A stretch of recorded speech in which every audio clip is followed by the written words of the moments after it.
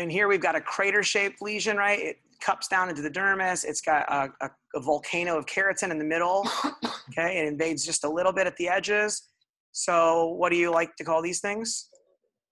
Yeah, this can be considered a keratoacanthoma, particularly if it arose quickly and you can see the whole thing. I was trained to call these squamous cell carcinoma keratoacanthoma type. Other people vehemently disagree with that and are sure these are benign because many times they regress. The big problem I have is A, if I can't see the bottom, and B, if I don't know the whole history, which is almost always the case. So I feel in all of my derms that I work with, treat these like squames. But I have heard, I think Elston and some other people have talked about examples where it was like on the finger and they decided to wait and it regressed on its own instead of, you know, amputating part of the finger, doing something real aggressive.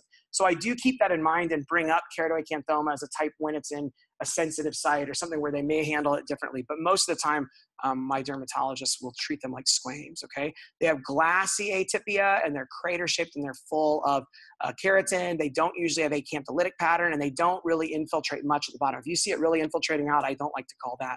Or real marked atypia, I don't like to call those a keratoacanthoma. Other things people find useful is the presence of little clusters. Oh, I thought I saw some clusters of neutrophils that get entrapped. And also sometimes elastic fibers from the dermis will get trapped up into the peripheral edges of these lesions. So whether you call it keratoacanthoma or squamous cell, keratoacanthoma type or whatever, that's what it is.